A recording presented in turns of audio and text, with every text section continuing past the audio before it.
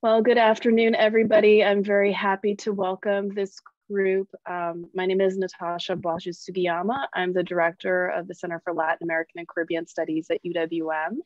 And this is a very exciting series that we are very happy to be putting together in collaboration and in co-sponsorship with the JACL Wisconsin chapter, as well as the Jewish Museum of Milwaukee. Our focus in the series is to look at the experiences of Japanese Latin Americans during World War II.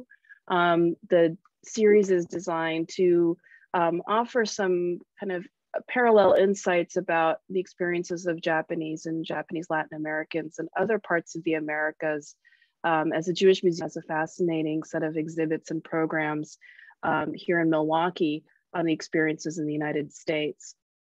So today, we welcome Dr. Jerry García, and I will introduce him in a little bit, but let me first say thank you to our collaborators and Ron Kuramoto of the JCL for helping get our conversations going and doing collaborations together.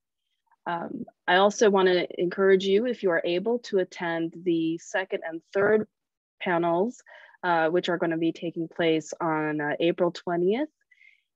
With Natasha Werner of Densho Foundation, and May 11th with Dr. Jeffrey Lesser at Emory University. So let me say a little bit about logistics before we jump in. We'll have a presentation, and then you can put your questions in the chat, or we'll certainly give Dr. Garcia time to present some information to us, and then we'll have a chance for Q&A afterwards. So with that, let me say a little bit about Dr. Jerry García, who I have a chance to speak with a little bit before we started today, and has a fascinating story. He's raised in Quincy, Washington, to parents who worked in agriculture for most of their lives. And he's a proud child of migrants. And as he puts it, he's a first generation everything. He served for 3 years in the US Army and began his educational journey in that context, and then went on to earn his PhD in Mexican and Chicano history from Washington State University. He held many academic appointments, including appointments at Iowa State University, Michigan State University, and he was the director of Chicano Education Program at Eastern Washington University. And he was called away from academic life to serve in a very interesting organization, which we heard about just before the start of this program, which is the CMOD health centers, community health centers. And so maybe end of the Q&A, if we have time, we'll plant the seeds and ask you to say a little bit something about the organization that you're currently at. He's the author of many articles and 5 books, including one that looks at the experiences of Japanese immigrants to Mexico. And the topic of his talk today will be Inside an Invisible Iron Wall, the forced relocation of Japanese and Japanese Mexicans during World War II. So thank you, Dr. Jerry García, for joining us today. I'll turn it over to you. Okay, well, thank you very much. I'm gonna share my screen now for my PowerPoint presentation. Give me a second here. Are we good? Yes. Awesome. Let me put it in full mode here. There we go. Okay, well, let me also do a couple of thank yous to Julie Klein and Natasha Sugiyama for reaching out to me and giving me this wonderful opportunity to present essentially what's in my book. This is a short version of my book, Looking Like the Enemy, that came out in 2014, published by the University of Arizona Press, that examines Japanese movement and settlement in Mexico, which people still don't know too much about even today. There hasn't been that much written on this topic. Most of the literature that you read on the Japanese experience is usually on the Japanese American experience here in the United States. And I think after that, we probably get material on Brazil and a little bit more on Peru. But Mexico's kind of been in the shadows for a little while, and I've been trying to do my best to tell a little bit about the experience of the Japanese in Mexico.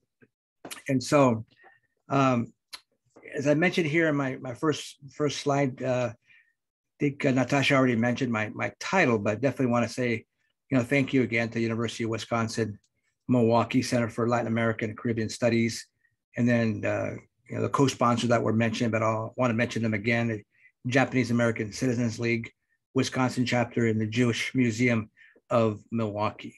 And so with that, let me begin my presentation. And in general, what I want to do is just provide some context, because I'm eventually going to lead into the Japanese Mexican experience during World War II. But before I get there, I wanted to give folks kind of the context about, where was the community at before World War II within Mexico, its development, settlement and development, et cetera. So I want to give people an idea of the Japanese and Japanese Mexican community prior to World War II. And so, I'm also going to, right here at the beginning, a couple of slides, I'm going to provide just kind of a general overview on the movement of Japanese outside of Japan to various parts of the world, including more broadly Latin America. And then, of course, I'll get specific and look at Mexico in particular. But I won't bog us down too much on some of these bullet points that I have. But these were some of the kind of causations that caused the movement of Japanese outside of Japan, and not just to Latin America, but throughout the world. Right. So the Meiji Restoration, just in a nutshell, in 1868 was Japan's kind of movement towards modernization. And that caused a lot of different issues in Japan.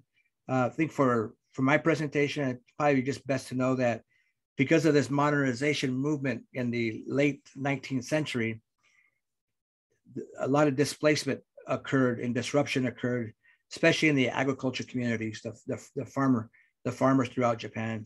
So when you look at the movement of Japanese out of their home country into other places of the world, the initial class are going to be a lot of farmers, because they're the ones that are being displaced through this modernization, because a lot of their land's being taken up for industry. And so you're going to see then a lot of farmers leaving Japan to other parts of the world, including Latin America and Mexico. And then, of course, coalescing at that same time period was Mexico's need for immigrants. Right? And so, all these bullet points here, I go into great detail in my book. And so if something kind of sticks out in regards to this, the best place to go to is to get the details is my book. So the Mexican colonization plans is kind of a complex situation, but in the end, there were European groups that went into Mexico, but by the time Mexico began to develop plans to allow immigrants to come in, which was the late 19th century, early 20th century, a lot of Europeans had already gone to other countries, such as the United States, or to Argentina and Brazil, et cetera. So Mexico then wasn't able to take advantage of European immigration like these other countries, and in the end, decided to invite Asian groups. And the two major Asian groups, I actually say three. The three major Asian groups that would initially go into Mexico would be the Chinese, the Japanese, and then to a lesser extent, Koreans. Okay, and then the third bullet point there, the Inamoto colony. The name Inamoto is the namesake of ex-rear admiral who started this Japanese colony in Mexico in 1897. So he essentially funded it, and so he's kind of given the honor of being the first individual to sponsor Japanese immigration to Mexico. And if you look at the date there, 1897, it's actually considered the first movement of Japanese into what we call today Latin America. All right. Now, there had been movement of Japanese into the Americas before 1897, but not as immigrants, just as tourists, people visiting, returning back to Japan. But this is the first concerted effort of a Japanese colony to settle permanently in the Americas. And so, and of course, the other unusual thing is that they chose Chiapas in southern Mexico as their place of choice for a variety of different reasons. But the main one was the promise of growing coffee in that region, which is still abundant today. And so the Inamoto colony then is kind of our first ground zero location for Japanese in Mexico and in Latin America in general. Then after 1897, you'll see Japanese moving into Mexico in a variety of different places, but also throughout Latin America. The places such as Brazil and Peru and places in Central America, Cuba, they will all begin to see the movement of Japanese in different numbers, of course. The largest population will be in Brazil, followed by Peru, and then Mexico. And then, of course, the numbers drop dramatically after those three countries. And then, of course, if we were to look at the whole hemisphere, the United States would come into play. So would Canada, for that matter. Okay, so just a quick point here to reinforce: Chiapas, Mexico, 1897 was the first location Japanese came in what we call today Latin America. And the first established settlement was by the Inamoto colony. This would come into play, kind of remember this a little bit, because when we get to the World War II time period, the descendants of the Inamoto colony will benefit from this history during World War II. So then Japanese movement beyond Chiapas occurs in the early part of the 20th century. You can literally think of literally every location or region of Mexico, but primarily the border region and in Baja California. Those will be the largest concentration of Japanese in Mexico leading up to the outbreak of World War II.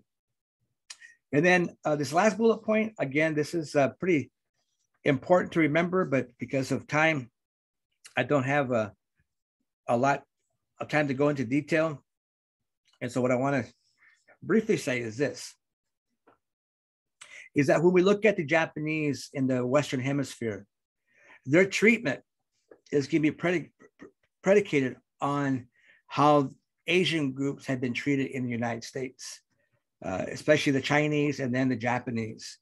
And so hopefully we're all kind of have a general historical background, at least a basic one in regards to the treatment of ethnic groups in general, but in particular Asian Americans in the United States, which is not a very good chapter in US history.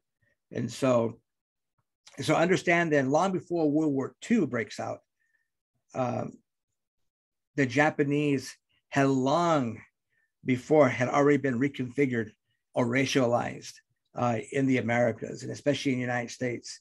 And the United States will spread this anti-Japanese sentiment throughout the Americas as early as the early part of the 20th century. So by the time we get to the World War II time period, the late 1930s, 1940s, the Japanese had already been reconfigured as the enemy long before World War II breaks out. So this is important to understand the treatment of Japanese in general in the hemisphere, but in particular, what's going to happen to them during World War II. And so here's a map just to kind of give you a sense of where the Japanese are coming from. I'm not sure how well you can see this, but just pay attention to the darker shades. The darker the shade, the higher number of Japanese that are moving out of Japan to other places of the world. And of course, when you look at these locations, one of the things they have in common is the high concentration of farmers who have been displaced. Right? So these are large farming regions throughout Japan, and the darker the region, you have 10,000 or more Japanese leaving those regions. And again, this is throughout the world, not just Latin America. And so, as I mentioned earlier, the Japanese in Latin America are going to be in many different locations throughout the Western Hemisphere, including Mexico, Peru, Brazil, Honduras, Central America in general, Cuba, Argentina, Chile.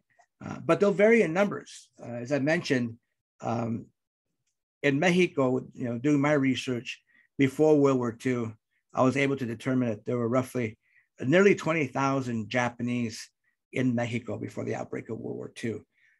In Brazil, probably close to 300 to 400,000. So the largest concentration in the whole Western Hemisphere, followed by Peru. And then the other countries, some will just number in the double digits or several hundred. Right? So it just depends on what country you're looking at in regards to determining how many Japanese are in a particular region. But if we look at the whole Western Hemisphere, there is kind of like a top 5, and that would be, Brazil, the United States, Peru, Mexico, Canada. Those would be the kind of the largest Western Hemispheric countries that would have significant numbers of Japanese. And this is important because no matter where you're at in the Western Hemisphere at the outbreak of World War II, they're going to be targeted, regardless of what country they're going to be in. However, having said that, different countries will take different approaches in regards to how they're going to treat their Japanese. For example, in my case, Mexico, how they're going to treat their Japanese Mexicans, versus, for example, our kind of template is how the United States treated the Japanese Americans, which is pretty horrible, right? So we always kind of use that as our gauge. And how did, for example, Mexico treat the Japanese in comparison to the United States, or how did Brazil treat their Japanese Brazilians in comparison to Japanese Americans, et cetera? So I'll talk about that in a little bit. And so here, there's a general map of states and regions where Japanese went to. And you can see, literally, by the time we get to the 1930s, 1940s, you can find Japanese in various numbers throughout the country. Okay. And this is actually a photograph, right? A copy of a photograph of the Inamoto colony, the first colonists arriving in what was known as Puerto San Benito, but is today called Puerto Madero, after the former president, on May 11th, 1897. So this is actually them leaving their ship and coming on shore in Chiapas. So a very historical photograph. And then here's a little bit. I'm kind of getting into a little bit about the settling out of the Japanese. This photograph here is of the descendants, roughly about 3 to 4 decades after the Inamoto colony was established. These are descendants of that. You can see the photo was taken in the 1930s. So what I want to do is give the audience here just a little taste of not only the settling out, but also the assimilation and accommodation that Japanese are going to make when arriving in Japan. They'll adopt many Mexican customs, but also maintain a lot of their original culture. And I'll show you some images of that.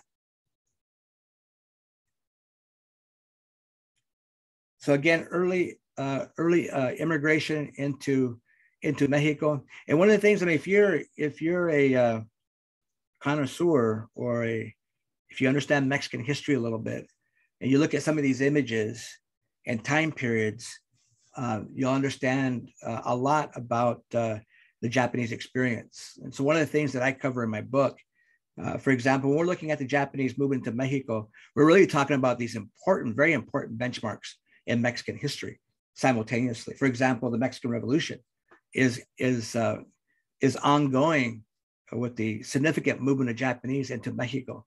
Right. So, for example, this picture on the right, where it says early Japanese immigration who worked at the mine of Cananea in Sonora, Mexico. So if you look at the time period and you recognize that mining company's name, you understand that was the location that many Mexican historians point to as the spark for the Mexican Revolution, because there was a major strike there in 1910 that helped spark the Mexican Revolution, and the Japanese were there. They were actually workers, coal miners during this time period.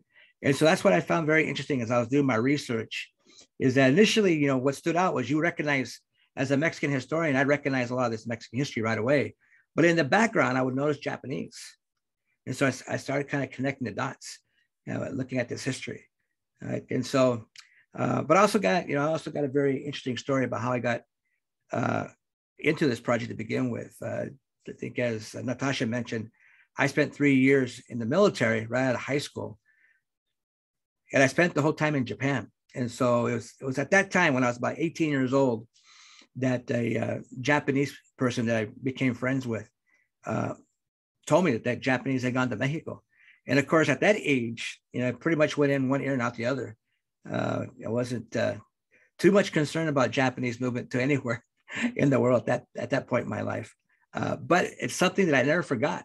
When I went to graduate school, it was all resurrected through a class that I took on the Mexican Revolution. So there's a huge connection in regards to my military experience in Japan and what eventually became my dissertation and essentially my first book on the Japanese of Mexico.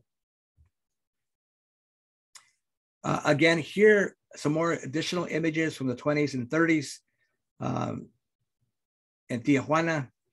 These are Mexican Japanese celebrating Mexican holidays, also assimilating into Mexican culture. I'm going to show you an image here of a registration card for Japanese coming into Mexico, and I'll kind of give you an idea of what the Japanese did when they came into Mexico in this time period. But the point I'm kind of driving with these images is some of their assimilation. Here's one of my favorite pictures. I'm not sure, I can't remember if this is in my book or not, but I should have put it in there.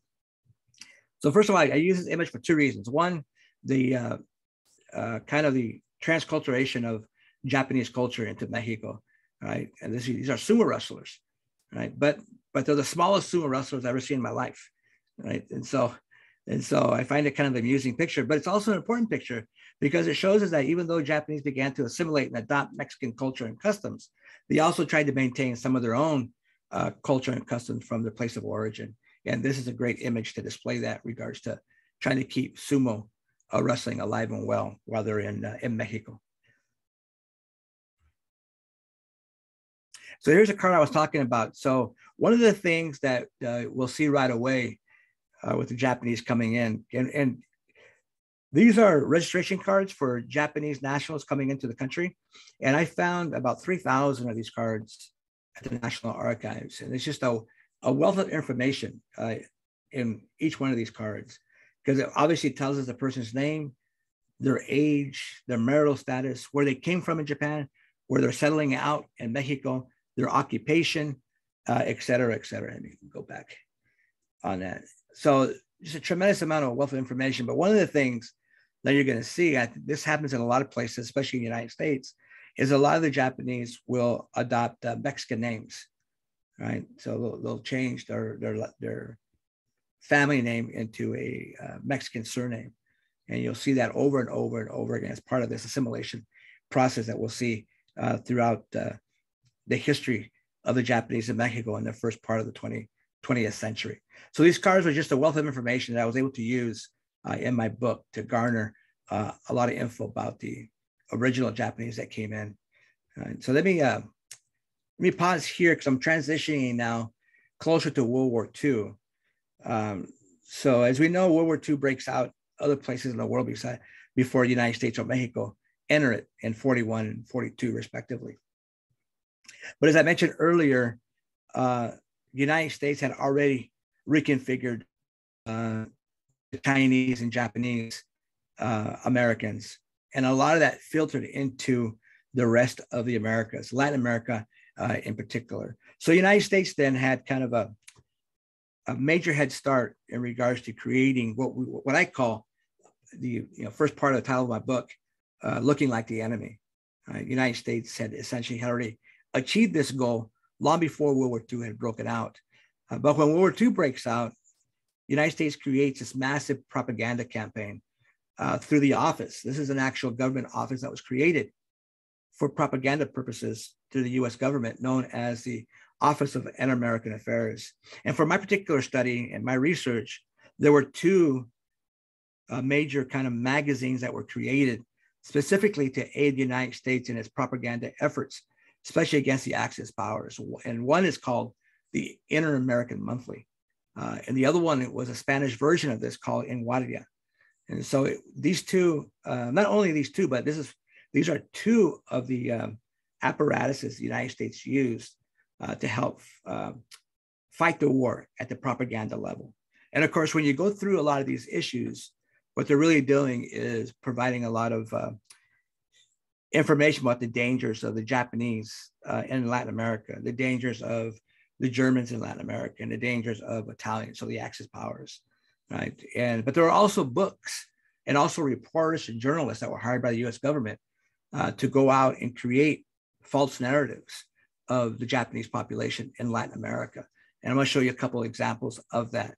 right? But this is all being done in order to turn the native populations of Mexico, right? The Mexican nationals of Mexico against the Japanese by using these kind of false narratives about the Japanese in Mexico, just like it was done here in the United States. You know, all the Japanese in the United States were rounded up under false pretenses that they were a security threat. And in the end, we know that was never the case. Well, the same thing was happening in Mexico. And we also have to remember during this time period, the United States wielded a tremendous amount of power militarily and economically throughout Latin America. And so this is why in the end, a lot of Latin American countries would follow the United States primarily based on the economic advantages they would receive by, for example, rounding up their own Japanese and incarcerating them. Okay, so this magazine then was used as a propaganda machine against the various Axis powers, but in particular the Japanese. And so here's an example from another example from the Inter-American magazine, right, in which journalists and photographers would go into Mexico, and I'm going to tell you, I'll be very transparent about this. When you look at these images, all they are photographers taking a picture of a business that has a Japanese name and Japanese barbers, and then writing up a story that these are not actually barbers, they're actually spies in disguise as barbers, right? With no proof whatsoever, nothing, right? So there's this old saying during World War time period that was very, very relevant throughout Mexico and Latin America, that every Japanese was a spy, right? Irregardless. And that was the position that the United States took in every Latin American country, that no matter how innocent a Japanese might be, they were still a potential spy against the United States. And so here's a perfect example right out of the Inter-American Monthly of a Japanese-owned business and a barbershop, and then being accused of being spies just because of their ethnicity, right? So in my book, then I go into great detail about this idea of how the Japanese had been racialized throughout the Americas based on the racialization in the United States. And here's a continuation of that. So the racialization of the Japanese and Mexican indigenous population. So in this picture here, I got this image in my book and I explain it in detail, but the actual Japanese national in this picture is the one in the middle. That's actually a captain that was captured by the Mexico and US governments and incarcerated. But the two on the left and the right are actually indigenous people from Mexico, from various indigenous tribes. But what they're saying in this photograph, right, is that because of the resemblance of indigenous people to Asians, that we don't know if an indigenous person could be a spy, right, disguised as an indigenous person, a Japanese disguised as an indigenous person. So again, this kind of just reinforces this idea of this racialization now, not only of the Japanese, but now the indigenous population. Right? So these are the kind of, and again, when you read this material, they provide no proof whatsoever of any of this. It's just all propaganda being used in order to instill fear.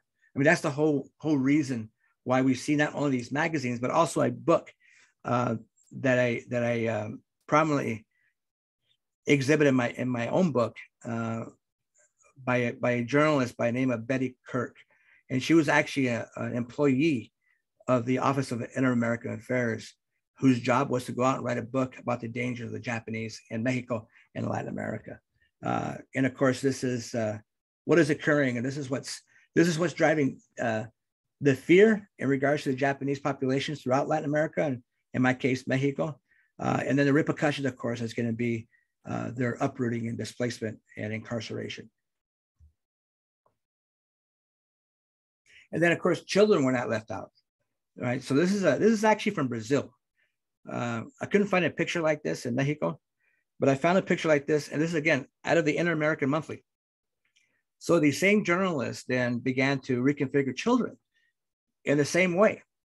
And what they're doing in these images here is saying that every Japanese school in Latin America are actually indoctrination schools to turn Japanese children against democracy, against the United States, against Brazil, against Mexico, whatever country they exist in. These schools are not actually schools where they're learning right? Reading, writing, and arithmetic, but they're actually being indoctrinated in regards to the doctrine of Japan and the emperor, right? Which of course is, there's no truth to that at all in regards to that. These are just, actually, when you look at these pictures, they're actually just pictures of Japanese school children in Brazil in a classroom. But the story then, the narrative is created to show that the indoctrination of Japanese in the Americas against the United States happens at a very young age. But as I mentioned, there's no truth to that. But this is the propaganda campaign that is ongoing that is going to have a detrimental effect on the Japanese population throughout the Americas. And so here are the two magazines. As you can see, quote unquote, Jap threat to Latin America from the Inter-American Monthly. And then the Spanish version, because a lot of people in Latin America were not English speakers. And the Inter-American Monthly was made for primarily US English speakers. But in Guardia, the picture on the right, which is identical to the English version, was the Spanish version of the Inter-American Monthly, right? So Spanish people could also be used in regards to this propaganda. Right? And so again, I'm only kind of touching the tip of the iceberg. When you look at, for example, if there are any students out there or any professors looking for projects for your students, there hasn't been an exhaustive study on the Office of Inter-American Affairs, but the information I gathered is, again, this is just the tip of the iceberg in regards to what I use in my book and in my presentations. But the Office of Inter-American Affairs went well beyond magazines. I mean, they actually created films in regards to propaganda throughout Latin America. And so there's a vast amount of information and knowledge that still needs to be extracted from this particular agency to tell a full picture of the US efforts in Latin America in regards to the Japanese. And then I use this, let me explain this image here a little bit. So this is actually from the United States. Maybe some of you might have seen something like this, or maybe this actual picture. This is taken, I think it's out of the LA Times. It's anti-Japanese nationalistic fervor in the US. And so again, I'm just gonna read in quotations, quote, "Japs keep moving. This is a white man's neighborhood." So this should sound very familiar to us, those of us that were raised and educated here in the United States, because this was,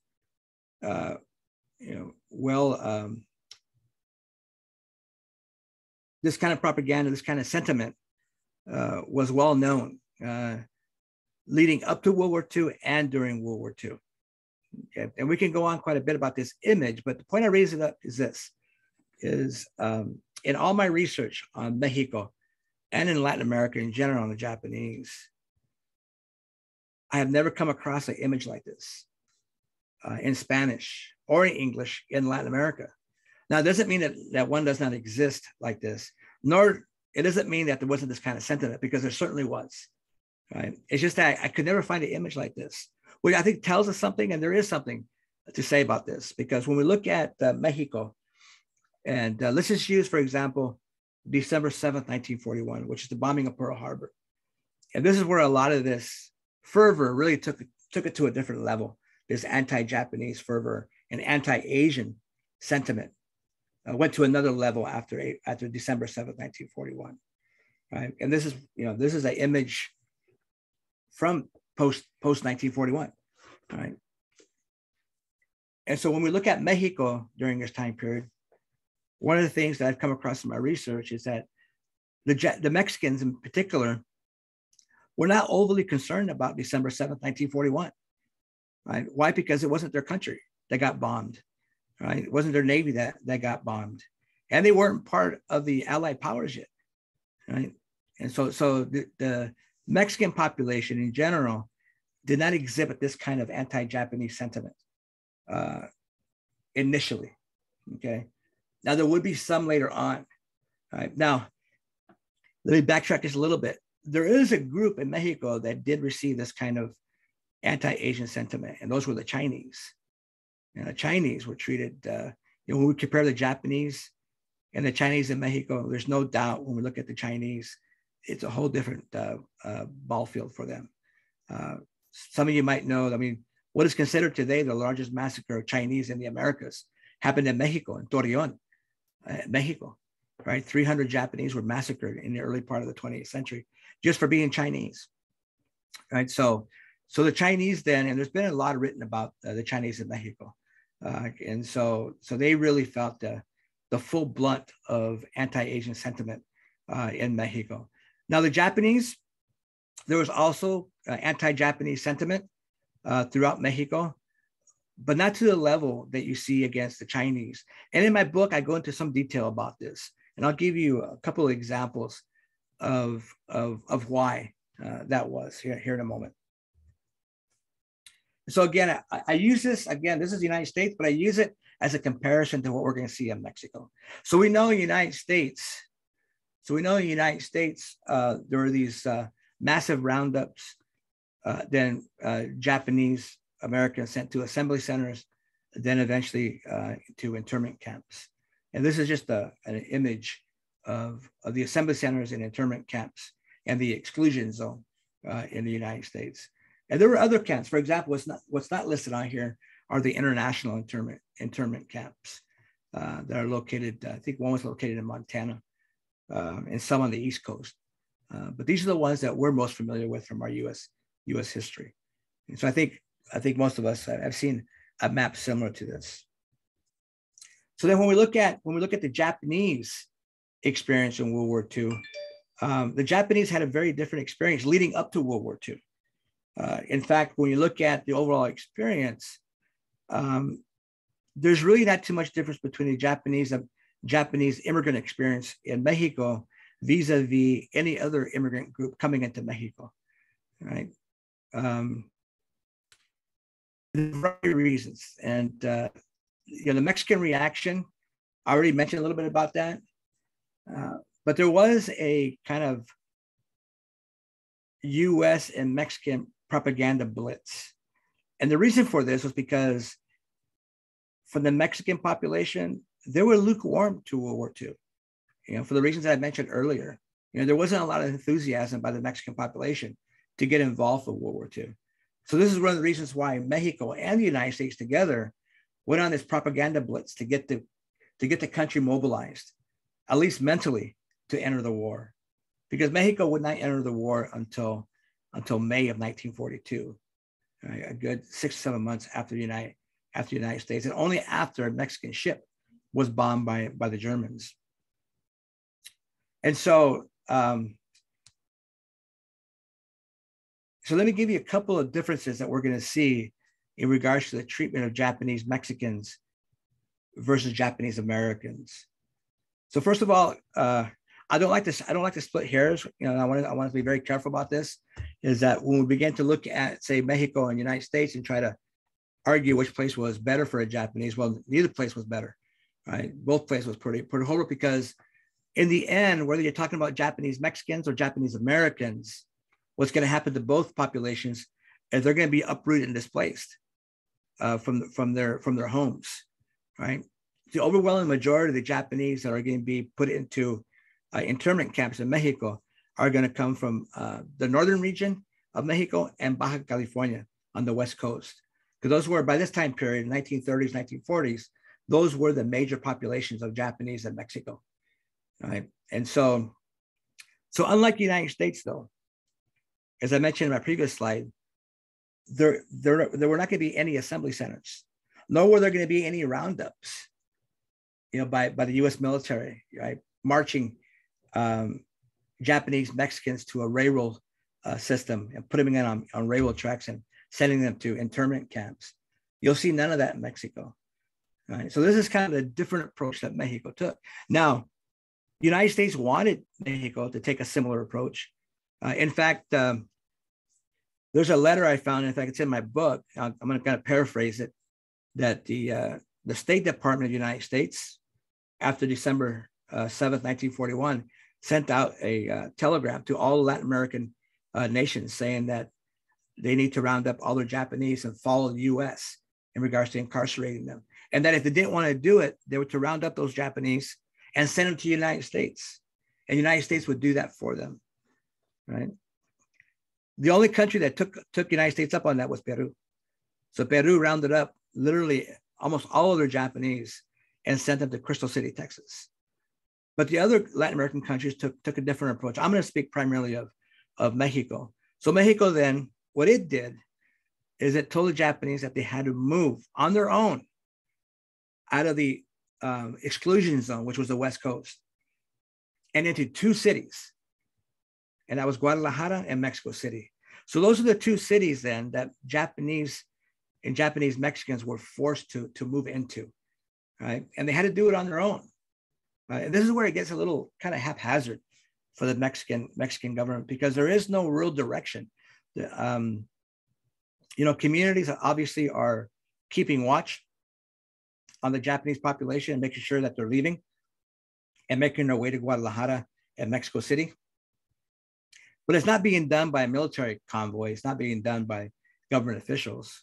It's voluntary, right? These Japanese are voluntarily moving from these places into what I call internment cities, Guadalajara and Mexico City. Okay. Now, you see, I think it's bullet 4 or 5 there where it says internment resistance negotiation. So we can't look at Latin America in general, but in particular Mexico, the same way we look at the United States during this time period. Because Mexican politics and Mexican government was very different than the US, even though there were democracies, but there were very different types of democracies. Leading up to World War II, you still had a lot of parts of Mexico that were still run by and large by what we call políticos or caciques, right? Or political chiefs. They had a tremendous amount of power in their little area of Mexico or state of Mexico. Right? And the best example, and coming back to Chiapas, our best example of this is Chiapas, where we had the Inamoto colony, the kind of ground zero of where Japanese went to originally. Right? And there were descendants there, hundreds and hundreds of descendants of the Japanese Inamoto colony still living in Chiapas by the time World War II breaks out. And the governor there wrote to the president of Mexico and told him that none of his Japanese were going to be displaced or uprooted and forced to move to Guadalajara and Mexico City, that he would take full responsibility for his Japanese living in his state, right? And he lists a number of different rationalizations, but the primary reason that he lists is because of their contributions to the development of Chiapas, right? And that being ground zero for the movement of Japanese to the Americas, right? And so a large number, I mean, I would say 99% of all the Japanese Mexicans, Chiapas, did not have to move to Guadalajara or Mexico City based on their history with that state. And of course, the position that the governor took doing that. Now, imagine the governor of California doing something like that.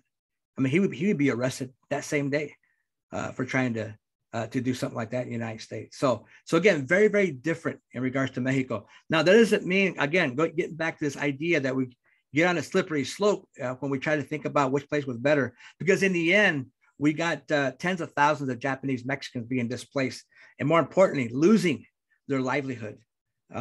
Most of them were farmers, independent farmers, and they all lost their land. They all lost their homes and their livelihood, very similar to the Japanese Americans.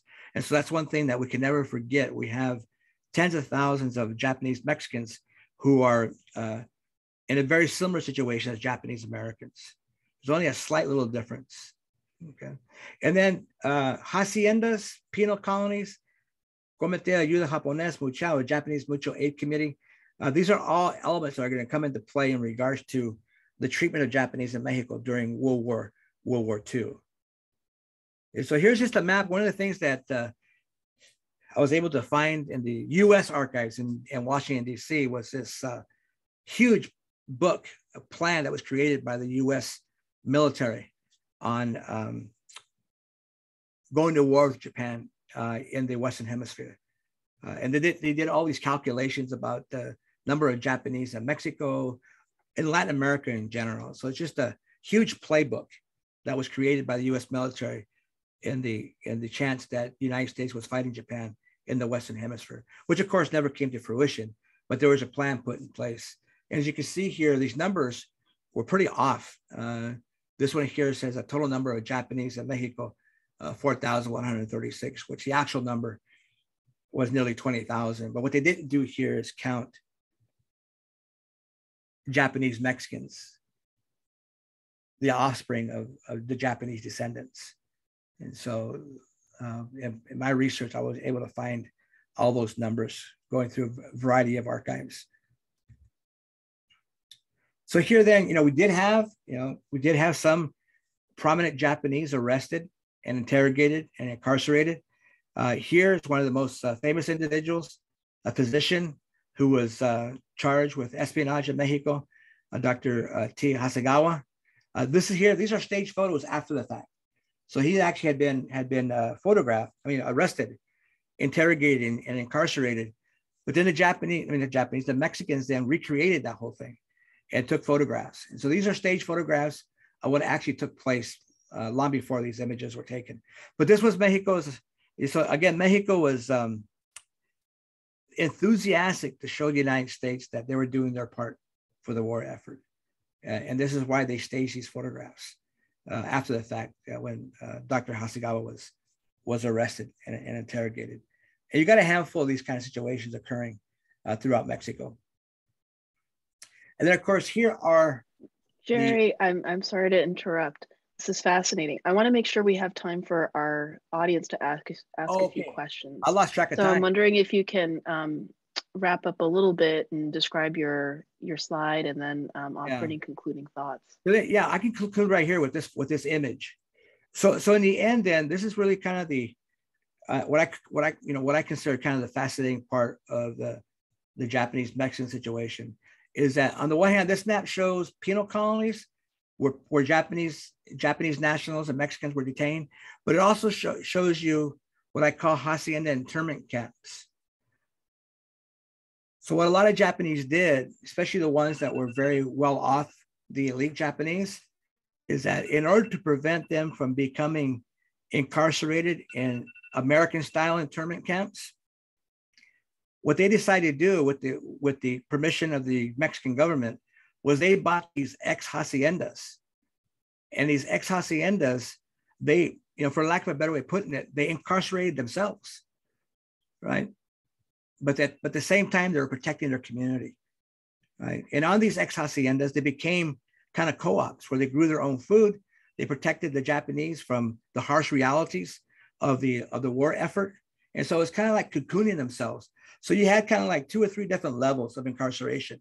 You had penal colonies where they sent people who were considered spies for the Axis powers. You had detention centers where Japanese were detained. Then you had these hacienda internment camps where you had the highest numbers of Japanese. And these Japanese at these hacienda internment camps couldn't leave the Guadalajara or Mexico City at any time they wanted.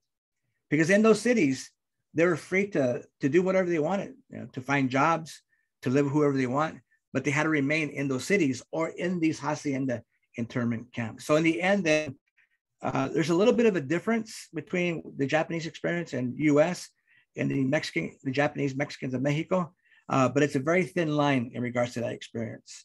So then I'll end here because as Natasha mentioned, we want to leave a little bit of time for some questions. And so again, thank you very much for being patient with me. Of course, I love talking about this topic, but I'm more than happy to answer any questions that folks might have.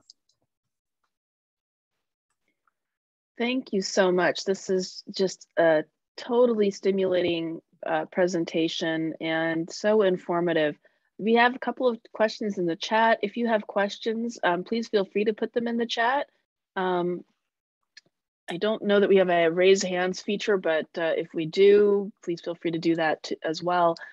Some questions came up and they were a little bit factual, having to do with whether or not there's still an association of Mexico Japonesa. And if you could describe a little bit about what Mexico's involvement during World War II in terms of its military involvement. Yeah, let me address that last one. So there wasn't a huge Mexican military involvement. One of the things that's documented very well is a squadron of Mexican pilots that fought in Asia, primarily in the Philippines. But Mexico's major contribution are really two different ways. One is the petroleum because Mexico is an oil producer. And so United States and Mexico came to an agreement in regards to tapping into Mexico's oil reserves for the war effort.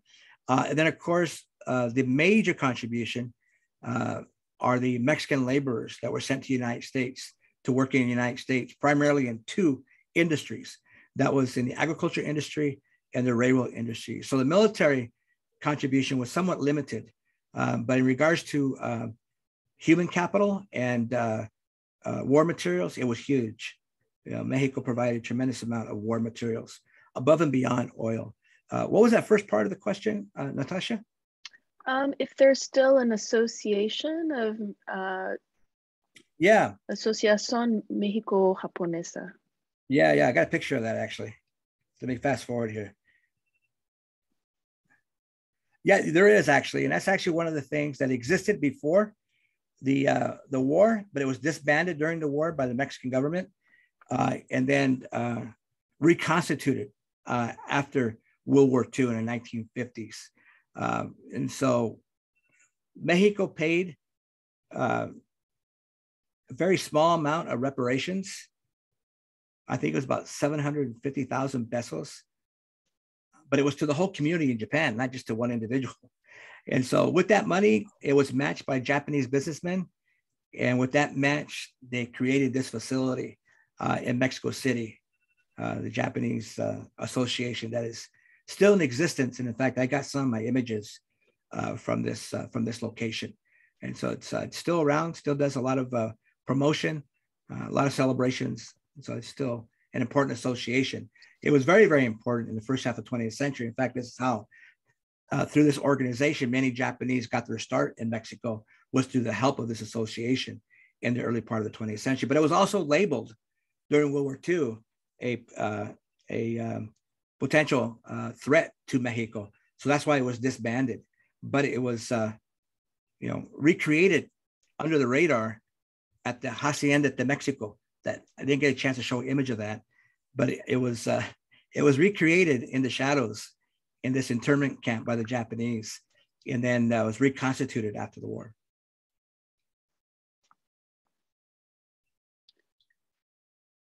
If I may take the prerogative of the moderator, can you tell us a little bit about what happens after the war, and do Japanese Mexicans go back to where they were previously? Do they return to Baja California, or do they stay in Mexico City and Guadalajara near the yatzas that they had established? How does that story and that trajectory for them unfold?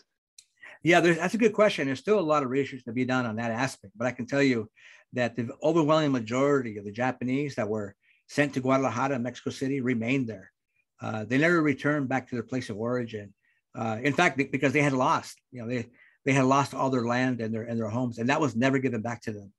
So that's why, not too long ago, I was reached out to in regards to a class action lawsuit for reparations in Mexico for the Japanese community, but I never heard back. I was just I responded to one email, of course, in the affirmative, that I would help out as much as I could.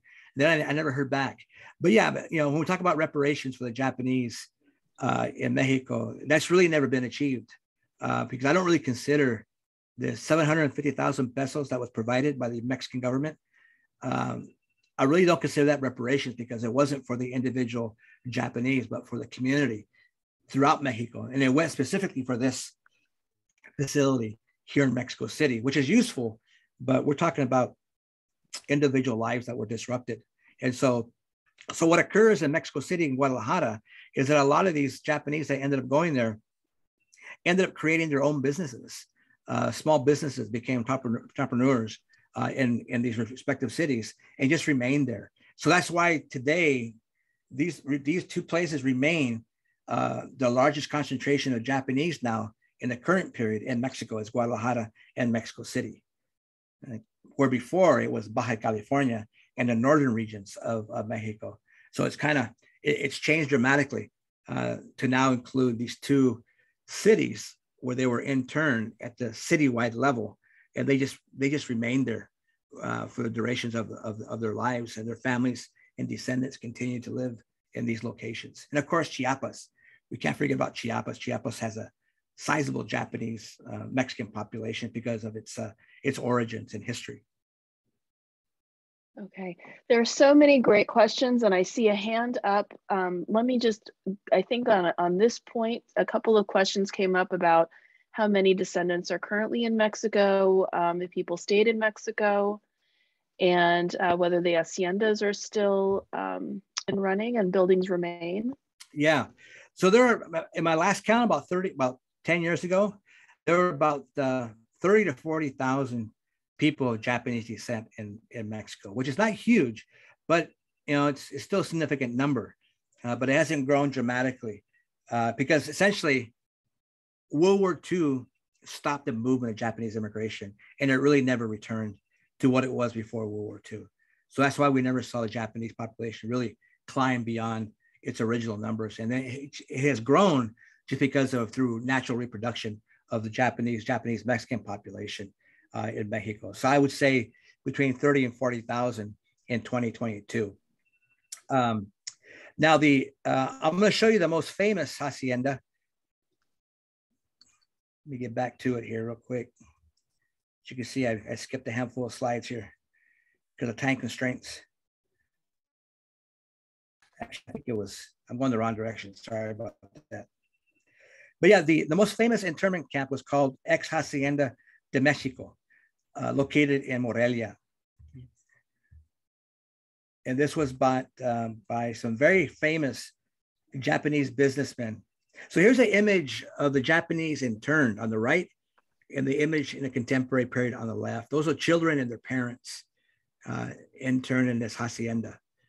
And so today it's an aquatic center, which is very strange. In fact, when you look up this aquatic center, there's no mention of what it used to be, right? So it's like they've hidden the past. They don't want to know that this used to be an internment camp for Japanese during World War II. So they turned it into an aquatic water park.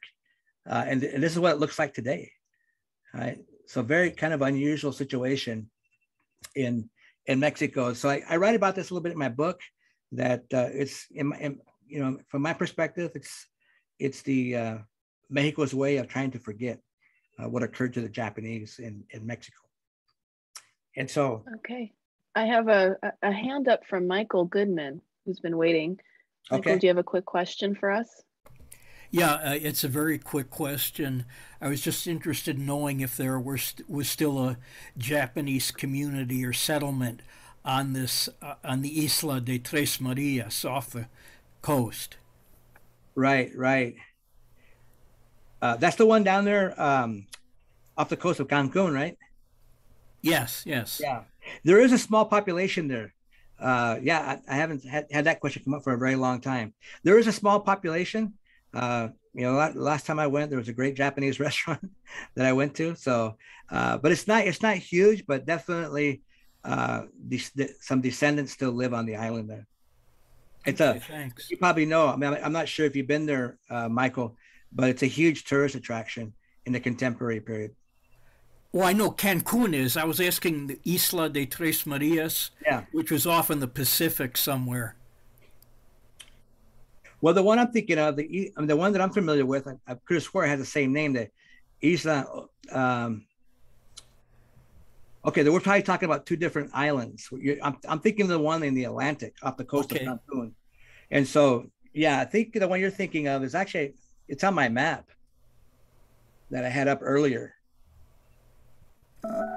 Yeah, on that one there, Michael, I couldn't tell you for sure if there are any Japanese descendants. I know there are Japanese interned there during the war, but I'm not sure if there's still Japanese living on that island.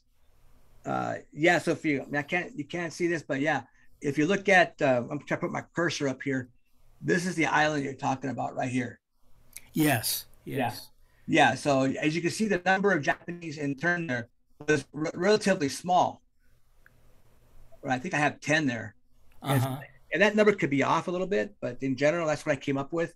And so, but I couldn't tell you for sure if there are still Japanese descendants on that island, but they're definitely interned there during World War II.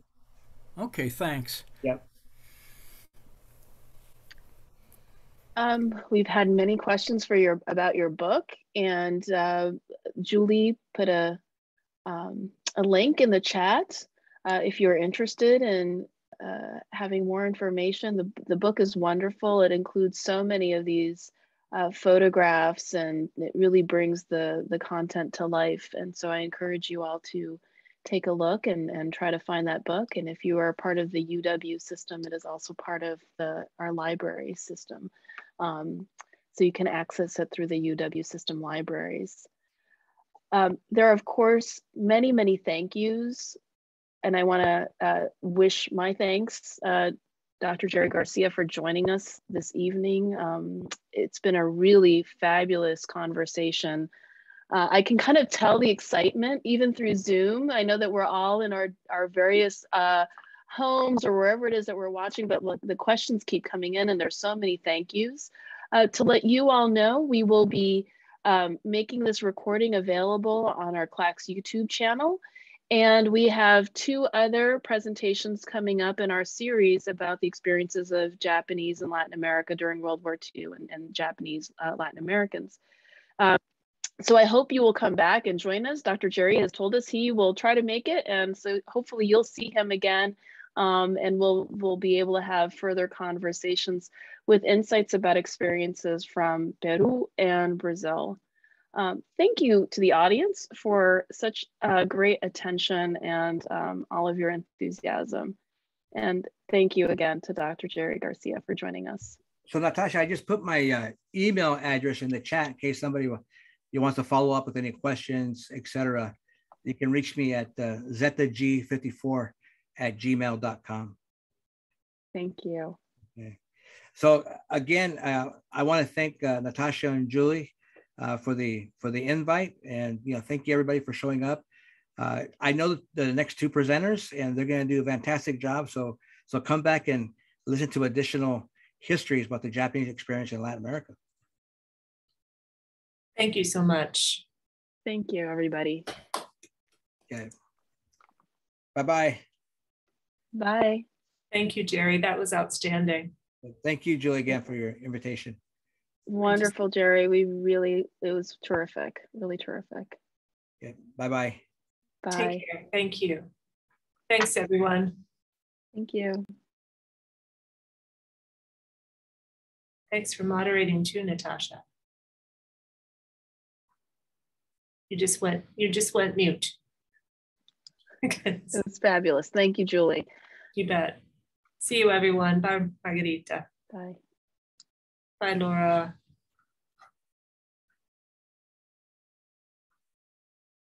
Thank you.